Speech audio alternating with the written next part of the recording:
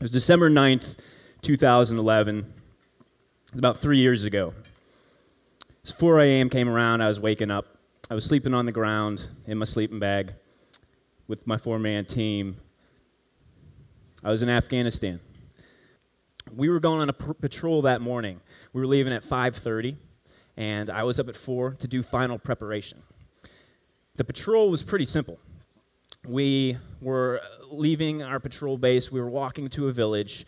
We were going into that village, walking around, meeting some of the Afghan people, building our relationships, getting them to really trust us, and then we were going to head back to the patrol base. But as Marines, we do very, very detailed planning and preparation. And our planning was already done. We did it the night before, after that day's patrol. We came back, we debriefed, we rested, we refit, and we planned. Did a lot of initial preparation. So this morning, we only needed to do about an hour and a half of preparation. We turned all of our names in the night before. We knew everyone that was going on the patrol. It was going to be 2 units split between Afghan soldiers and Marines.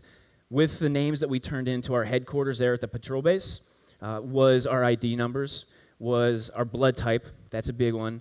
Every weapon that we had, every piece of gear that we had, there were serial numbers. We turned all those in. Those were turned into higher headquarters. We had an exact route. So we had a plan. We wanted to go into this village. But we had an exact route, basically step for step, turn for turn. And because we were in 2 units, we had two separate routes. And the routes, they were already on our maps. I already had it highlighted on my map. And because sometimes the map doesn't look exactly like the village, we had alternate routes. We needed higher headquarters to be able to track us, just in case we were in trouble. We planned for engagement with the enemy. We didn't want it. That's not what we were going out there for. But we planned it into our plan. If they attacked us from the left, from the right, from the front, from the rear, we put that into our plan. We planned for finding an IED, an improvised explosive device. We planned for an IED detonation. We planned for a casualty. That's one thing that we definitely didn't want, but it was a possibility, so we planned for it. We're going to take a step back really quick, and I'm going to talk about my family, or where I come from. And this is more for comic relief. I'm the little dude in the red sweater, if you're looking. The red sweater is pretty hot. Chicks love it, I'll tell you. I still have it. I still wear it. I come from Western Pennsylvania, the Pittsburgh area. I had an awesome family, very supportive family. I hope that I can provide my family what my family provided me. This is my family. I got 2 little daughters, which is awesome. But when I was growing up, I absolutely loved sports. Because I love sports, I had to love school, because my mom wouldn't let me play sports if I didn't get good grades. She was a good mom. I didn't like it at the time, but that was it. And it was a homework assignment that ended up having a really large impact on my life. We had to do a career research report in the 8th grade. We had to decide what it was we wanted to be when we grew up and write about it. I asked my dad, because I had no idea, and he recommended the military, and specifically the Marine Corps, because I think in the mid to late 90s-ish, the Marine Corps had a really good marketing campaign. They had some really cool commercials, and I wanted to be one of the few, the proud of Marines. So I did my report, I did my research on the Marine Corps, and what I found out about the Marine Corps, what I learned, that's what had a big impact on me.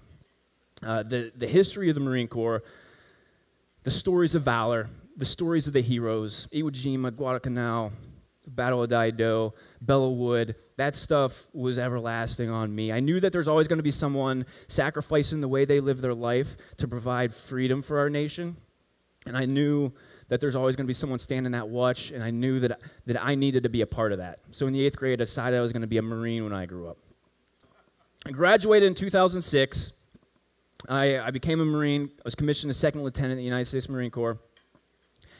And I came out to Camp Pendleton. I did a couple deployments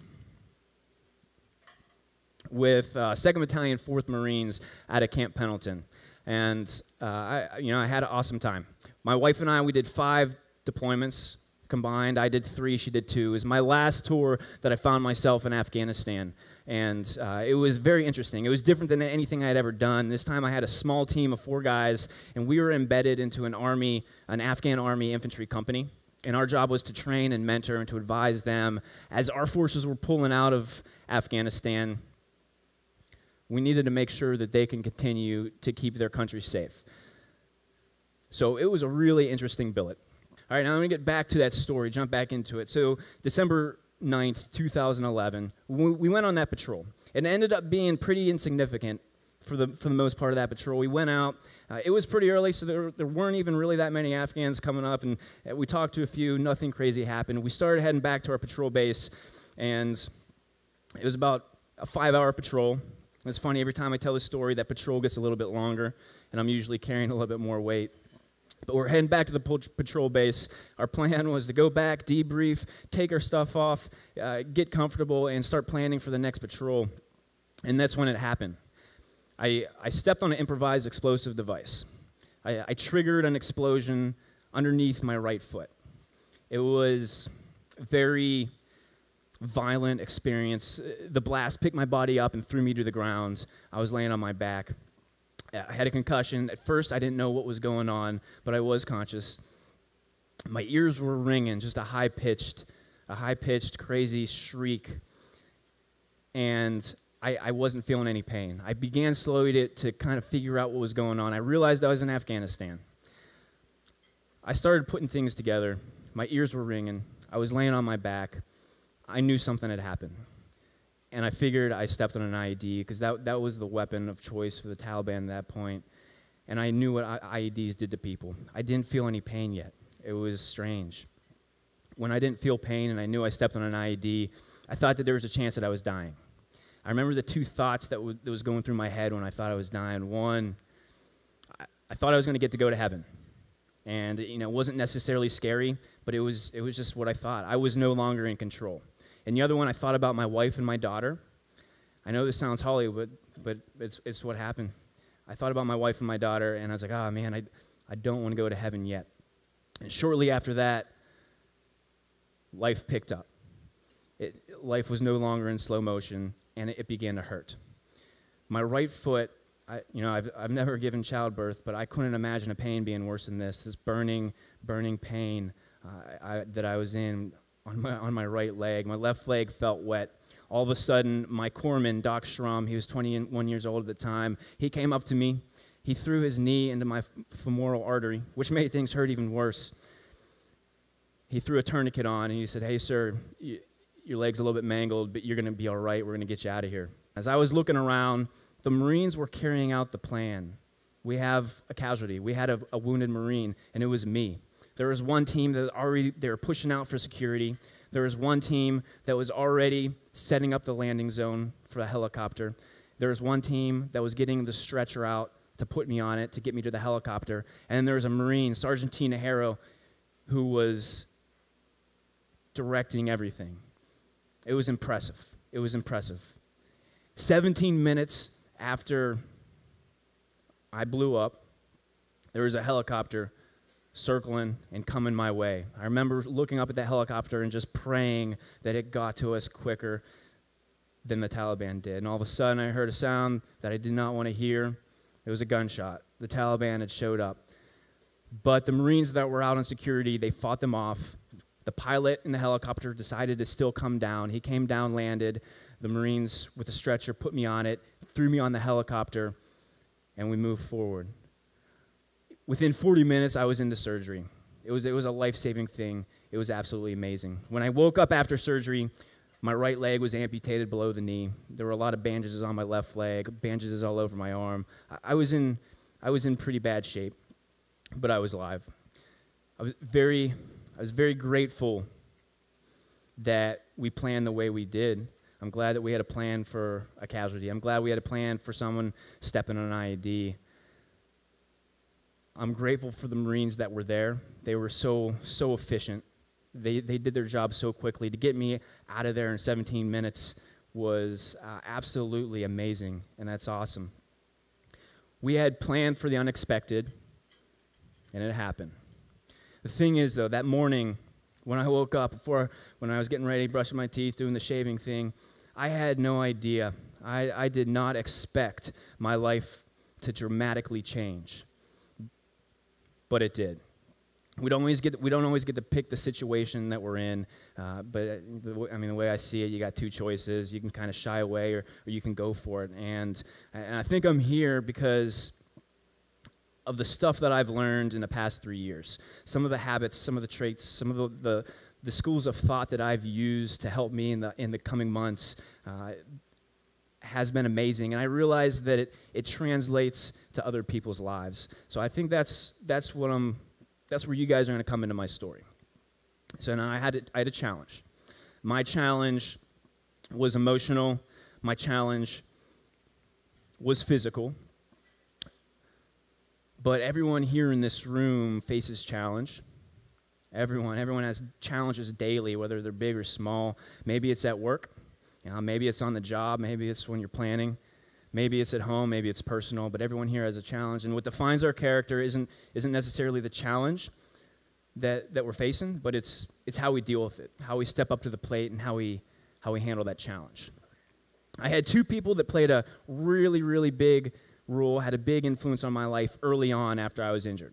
And it's funny when you learn life's lessons. Sometimes you think it's going to come from maybe a parent, maybe a teacher, a professor, or a coach, or a mentor, or a speaker. I learned a very important lesson from my 5-year-old daughter. We would tell our daughter before we went on deployment that, hey, we're going to work. We'll be back in about 7 months. Good luck. High five. Love you. So Daddy got hurt at work. Daddy got hurt in Afghanistan. Daddy lost a leg. Daddy's going to be coming home really soon, and we got to be there for him. My daughter, after my wife told that, she processed the information. Took her about 10 seconds. She smiled, and she said, Daddy's going to be home for Christmas. What was such a negative event for myself, a negative event for my wife, for my family, for my friends. My 5-year-old daughter was so quick, so instinctive, so pure, that she pulled something positive from that situation. I don't know which one outweighs the other, like losing a leg or being home for Christmas, but it was something positive. My wife told me that in Germany, and it made my day. I remember making a huge deal about it, calling in the nurses and telling them, hey, I'm going to be home for Christmas. And that Christmas, extremely memorable, I was home for Christmas. We celebrated in the hospital.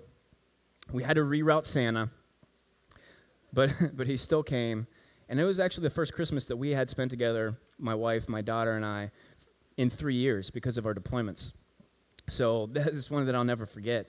And that's a lesson that I learned. And in every situation, there is something positive, and you got to search for it. And I think it's funny, grown-ups, myself, probably a lot of us, sometimes we look at the negative in the situation.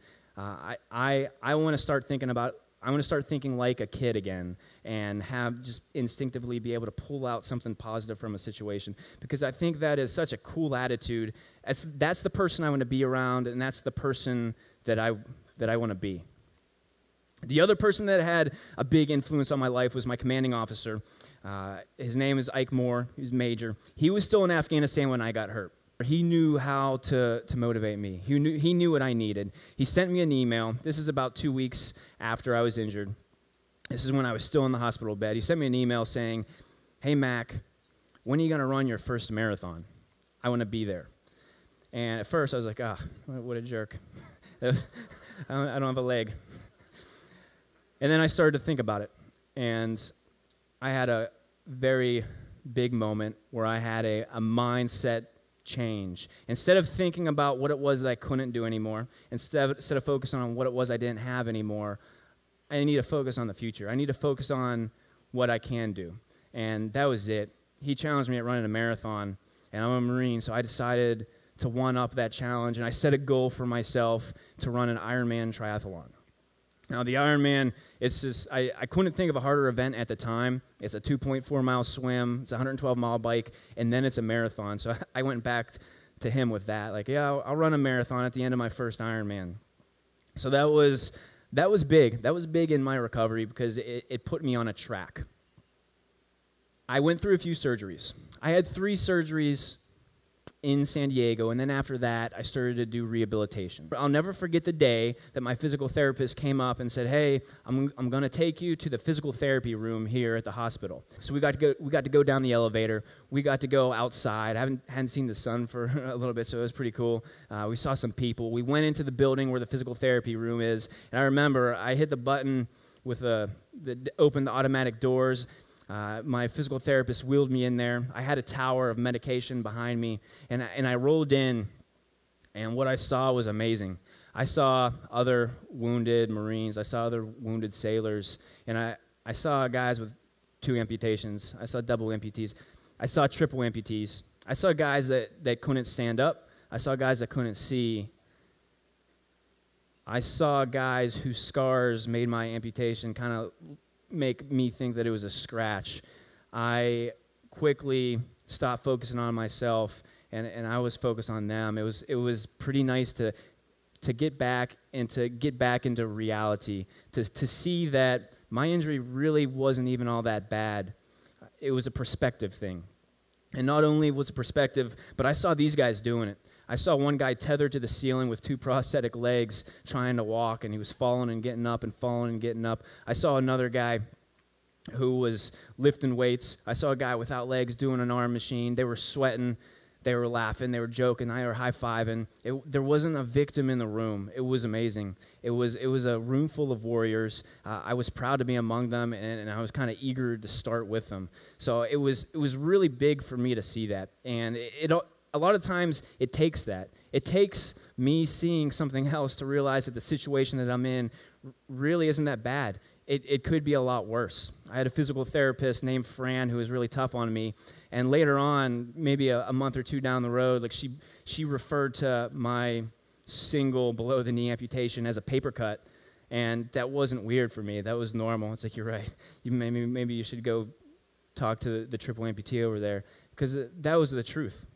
After I was healing, I was able to start driving again once I was off the medication. In the hospital, the people at the Naval Hospital, they gave me a little blue placard. It was a handicap placard. And I didn't really expect to use it, but I took it anyway, and I put it in my little glove compartment. But I didn't think I needed it, because I didn't. I have one of the best prosthetists in the world. He makes an amazing leg. He makes me run legs, bike legs, a swim leg, a really good walking leg. And I have all these legs, and I can get around, so I was like, I don't need that. But I found, living in San Diego, and I drive a truck, that sometimes there's not a lot of parking. And sometimes when there wasn't a lot of parking, I would be handicapped that day. I would pull in to the handicap place, and I would take the placard out, and I would throw it up there. And the sad thing is, I didn't think there was anything bad about it. One day, I had my daughter with me in my truck, and I was driving around the supermarket, and I think it was around a holiday because there was absolutely no parking, and people were like honking at each other, and it was just a bad scene. And I pulled into a handicap spot, and I took the glove, opened the glove compartment, and threw up the placard. I was handicapped that day. And I got out, and my daughter and I went into the store, and of course she had questions. She asked me what that blue thing was, and I said, and I explained to her, I don't have a leg, so they gave me this handicap placard. And she said, well, Daddy, you have 5 legs. Yeah. And she continued to ask questions, and it was bad enough. Like I just wanted to stop talking about it. I felt kind of bad. The next time I went to the store with her, she said, hey, Daddy, are you going to use that special blue ticket? And I said, no, I'm not going to use it. I'm never using it again. Like you taught me a lesson, Lupe. I don't need it. There were times that I would go out and run 5 miles, then I'd go to the supermarket, and I would pull in and use a handicap spot. I was using my leg as an excuse. I was using a disability as an excuse when I didn't need to. There's people who probably needed that spot more than I did, so I stopped doing that. And excuses, when there's a problem, you're either part of the problem or part of the solution. And anytime you come up with an excuse, you're usually part of the problem. So I'm going to get into the whole Ironman thing. I started taking steps forward to the Ironman. This was a big milestone for me, because this is the first day that I walked. I was definitely unstable, but this was huge for me. This was exactly 2 months after I was blown up. Really cool. Like I was impressed that the doctors, the surgeons, the physical therapists, the team got me up and on my feet, and it was just such an amazing experience. So cool. Shortly after that, I began to take more steps. I hopped into the pool, started swimming, because part of the Ironman is a swim. And it took a while to figure out how to stop going in circles because I swim without a prosthetic. But eventually you adapt and you overcome and you get past that. Biking, same thing. Like I clipped in. I had a bad experience the first time I went biking. I had never clipped into bikes before, and I did after I lost a leg. I rolled up to a red light. I was going 0 miles per hour, and I forgot that I was clipped in, and I tipped over. And not only did I tip over, but my leg fell off. And not only did my leg fall off, but it was one of those red lights where there's like 15 cars backed up at each intersection. I think every single one of them has PTSD now, but every single one of them had to come by me and ask if I was okay and if I needed help. And I was like, yes, I don't need help. I'm fine. I'm emotionally hurt right now. Please keep going. But eventually I found an organization, ran into an organization who it's called the Challenge Athletes Foundation Operation Rebound. They support people, military veterans with a disability, in getting back to an active lifestyle. And they realized my goal, and they started working with me. They started supporting me. They sent me to a triathlon camp. I was around other able-bodied athletes and a few disabled triathletes. It was awesome. I came back, and they set me up with my first sprint triathlon. Sprint triathlon, it's a fraction of an Ironman, but it was a step in the right direction. It was another milestone in my journey. It was 8 months after I was injured. I got to go and do this sprint triathlon, and it was really something special. It was really cool. I have a smile on my face there because, it might have been a forced smile because it was hard, but it was just an accomplishment. It was really cool. I kept moving forward. The first year within my injury, I ended up doing 3 triathlons at sprint, and I did an Olympic distance, and then I did a half Ironman. So I was making progress, and I ran a marathon. I was making progress towards my goal of doing the Ironman. I kept going forward. The next year, so it was a couple months later, I found out that I was selected to be on a team with Refuel Got Chocolate Milk to go run the Ironman World Championships in Kona, Hawaii. And it was awesome. It was awesome. It was really special because there's a couple different Ironmans. There's a lot of different Ironmans worldwide, and Kona is like the Super Bowl of Ironmans. So when I set my goal of running the Ironman, I had no idea that it was going to be at the big table. I didn't know that was going to happen, and it was really cool. Part of the team that I was on was retired Pittsburgh Steeler Hines Ward, and it was really neat because I said I was from Pittsburgh, and I was a big Steeler fan, big fan of his. So that was just kind of an added cool thing, but it was really cool getting to run the Ironman with Hines Ward, or getting to do the training. Being selected to be on that team was very special. It was definitely hard. The running and the biking and getting the legs ready to do that kind of distance was challenging. Again, I had a really good team. My prosthetist was really amazing, worked with me a lot, sacrificed a lot of his time. It was very special. And finally, I got to take my family out to Kona, Hawaii in 2013 in October to do the Ironman. Went out there. It was a vacation for them. It was more of work for me. But it was an amazing experience. I started the swim. It was a long swim. It took me 1 hour and 9 minutes. I went a little bit faster than I expected. It was probably an adrenaline thing. Got on the bike, started biking a little bit. I forgot to put sunscreen on, so the bike was a little bit harder than I had expected. Came back. I was already 7 hours into the race, and I had to start the run. And I put the run leg on, and I just started going. At that point, I really didn't want to do it anymore. I kept going. Mile 17, I don't know why I remember mile 17, but mile 17, there were mile placards. I remember asking myself 2 questions, and one was, how did I get myself into this? Because it was hard. At that point, I was in a lot of pain. I was trying to figure it out if I should stop, because I know there was a lot of sweat building up under my prosthetic, or if I should keep going. I honestly didn't want to keep going, but obviously I kept going. Mile 19, I had to basically come to a stop. I had to start walking. Not only did everything in my body hurt, but also I ran out of energy. I hadn't been eating enough. I sucked down a peanut butter and jelly sandwich. I took a seat. I took my leg off, and I dried it off. When I stood up to put my leg back on, my limb had swollen so much that I couldn't get it on. So it took a while finagling with it and pushing it in, and I had to walk probably another quarter of a mile. But by the time my leg was back in the socket, and by the time everything was straight with my leg, the peanut butter sandwich had kicked in, and I started jogging again. And after I started jogging again, I kept going. So next to finish is retired Marine and challenged athlete Eric McElvenny. He crosses the line in 11:54:19.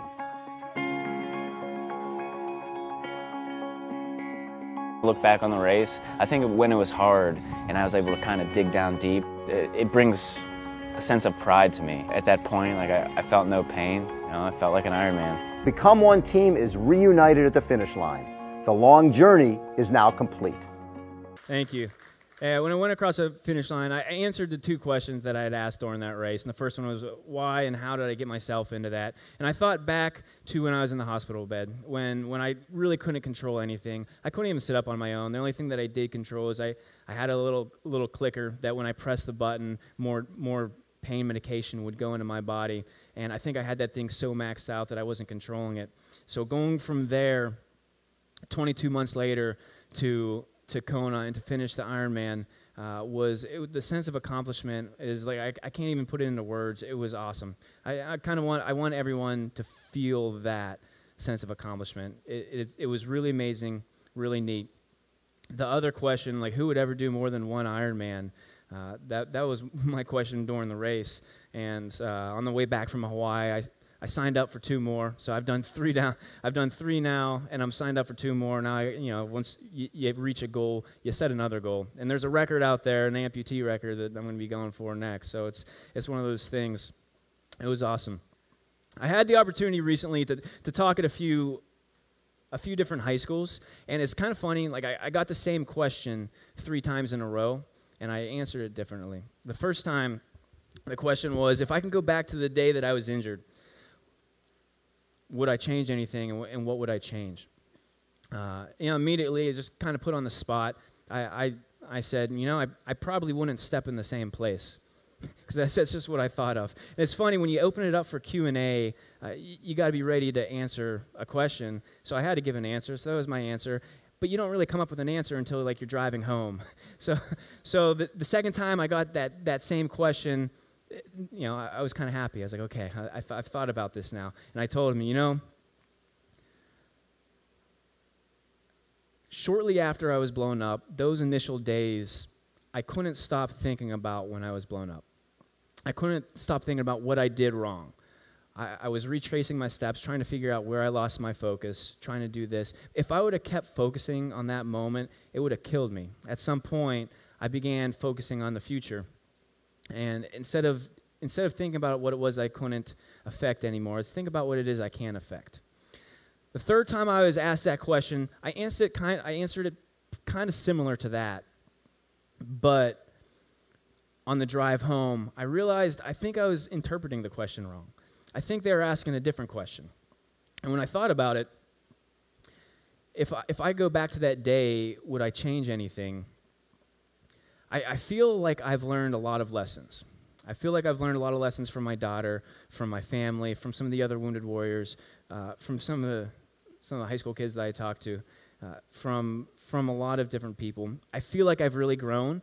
I feel like I've really matured in the past 3 years. My priorities have changed a little bit. The path that I was going in the Marine Corps and what I saw myself and my family doing in the future, it wasn't the path that I ended up taking. My priorities turned into, they went from being all over the place to 2 main things. And it was the stuff, when I thought there was a chance I was dying, it was the 2 things that I thought of, going to heaven and my wife and my daughter. So my priorities became my faith and my family. And that has led me in my decision-making where I am. If I hadn't lost a leg, I never would have ran an Ironman. I definitely wouldn't be up here on the stage right now. I wouldn't be the person that I am if that didn't happen. So if I can go back to that day, I wouldn't want to go through the pain again, but I wouldn't change a thing. I like who I am. And I think my suggestion to you isn't to go out and to step on a bomb. But I do suggest that if you have to, just reevaluate what's important to you. Reevaluate what your priorities are. Figure out what it is that you want to do, and then go tackle your work, your relationships, your priorities, and enjoy it. Enjoy life, and I think that's how you're gonna lead through anything, through the unexpected. So that's all I have, guys. If you do have questions, I'll be sticking around. I appreciate it. Thank you.